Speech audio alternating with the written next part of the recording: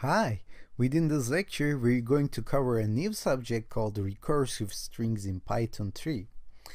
And we're doing that because we want to give a message to the user and in a way that it doesn't fill out all the terminal like it used to do before we set verbose to the false, and it will display some running message. Okay, so that user will know that the software is actually running, but not in a disturbing way. So if you can just go here and say print, it's running or sending packets, okay, let's say sending packets, then the user will know that our ethical hacking tool actually runs, right? So let me save this and test this. Let me run this right now, and as you can see, we are now seeing this sending packets message, but it shows the same message every 3 seconds because we have said sleep for 3 seconds and just do the loop once again. So it prints out the same thing for every 3 seconds. In order to overcome this problem, we're going to use something called R, recursive, okay?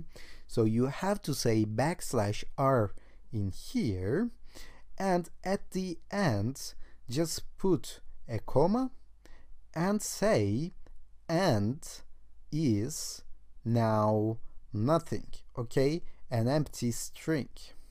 So what does it do? It means that you have to run this print, this statement, and at the end just don't add anything, just delete it and once more add the sending packets thing. So without adding a new line, you can write the same line with this function, with this method. Okay, so let me run this, but it won't run if you do it like this because this method is specific to Python 3. Okay, so you have to run it like this: Python 3 myarppoison.py, then it will display the sending packets message without adding a new line. But it isn't good enough, I think, because it just stood there. It seems like it's stuck. So I will create a number here starting with 0 before the while true loop, and I will add the number and display it to the user every time this loops from the beginning. So if I say number is number plus equals 2, it means that add 2 for 2 packets that we are sending, and I'm going to display it to the user by just adding it to this string in here. Okay, so let's say plus string and then number. So we are converting this number to a string and displaying it to the user.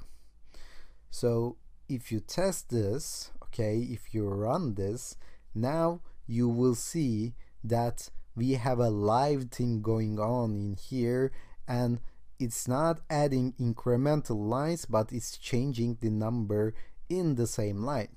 So it's much better now. And let's stop here, and within the next lecture we're going to take care of this keyboard interrupt problem.